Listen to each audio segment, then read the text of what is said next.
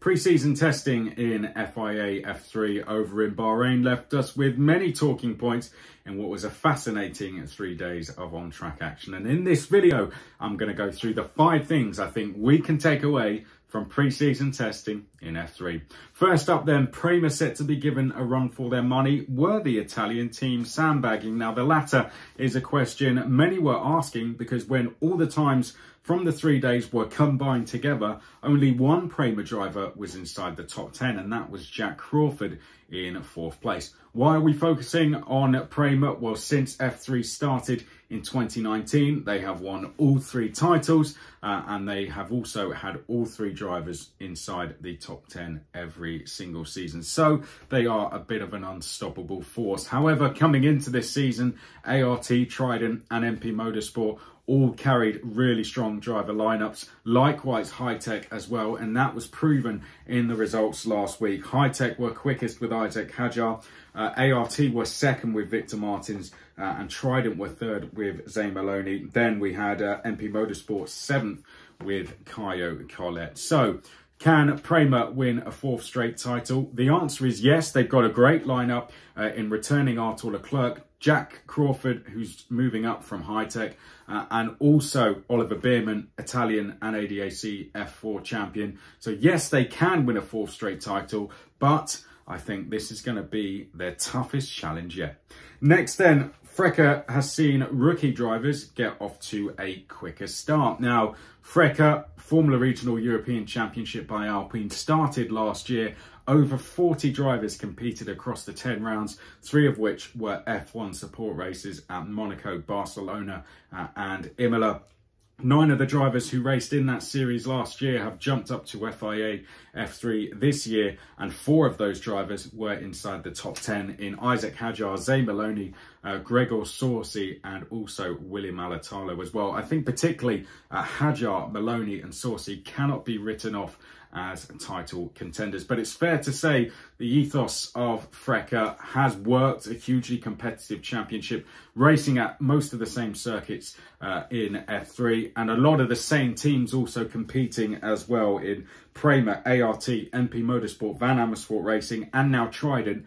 All 5 of those teams have teams in FIA as well, and after what we saw in Bahrain with last week, with how quick those graduates were, I think it's only a matter of times before other teams do the same.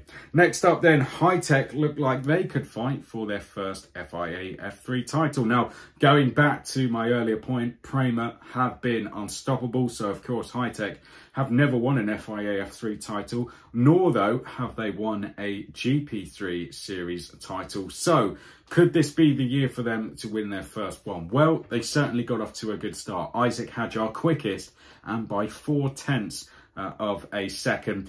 Now, last year they didn't have any drivers inside the top 10, but in the seasons previous, they had drivers inside the top 5 in Liam Lawson and Yuri Vips, who both finished 4th and 5th. So that experience combined with the pace that we saw from Isack Hadjar, and no doubt we'll see from his teammate Caio Frederick, I think this year is a really good chance Hitech could win their first title. Isack Hadjar turned a corner at the end of last year when he became a Red Bull Junior, won the rookie title in FIA, won the last race of the season. He's absolutely oozing confidence at the moment, and I think there's a very good chance he could go all the way this season. Next then, we come to our 4th point now, and that is Van Amersfoort Racing look to be making fast progress. A big season ahead for them. They replaced HWA Race Lab in both F2 and F3. So a tough year for them to be thrown into the deep end like this. Many thought, well, they're just going to be making up the numbers this year. It will be a learning year for them. Could even be a couple of seasons before we see them at the front. The latter might be the case. However, they made a very strong start. They had 2 drivers inside the top 10 on day 1 in Franco Colapinto and Rhys Ushijima. Although they remained fairly quiet after that, I think that day 1 result was a real statement. And I think Van Amersfoort Racing, with the likes of Colapinto and Ushijima and the experience and the talent that those 2 have in particular, I think it's only a matter of time before they're fighting for points and possibly even podium finishes as well. And finally, we will end with no clear favourites in a season that looks to be going to the wire. How do you pick a favourite when you go through the following? Well, Victor Martins goes in as the top seed after finishing 5th, so statistically he could be that. However, Trident are the reigning teams champions and the only team to have 2 drivers inside the top 5 overall. Then we had Hitech, who were quickest with Isack Hadjar by 0.4 of a second. And on day 3, we had just over a second between 2nd and 28th place. I truly believe this is going to be the closely contested season we have ever had in FIA F3 racing, with lots of teams fighting for wins and lots of drivers possibly fighting for the title as well. It's going to be absolutely fascinating, and it all kicks off in Bahrain next week. Thank you for tuning in for my test review. I've been Chris McCarthy. Do click the like and subscribe. I've got an FIA F2 test review coming out as well, and then some season previews coming up next week.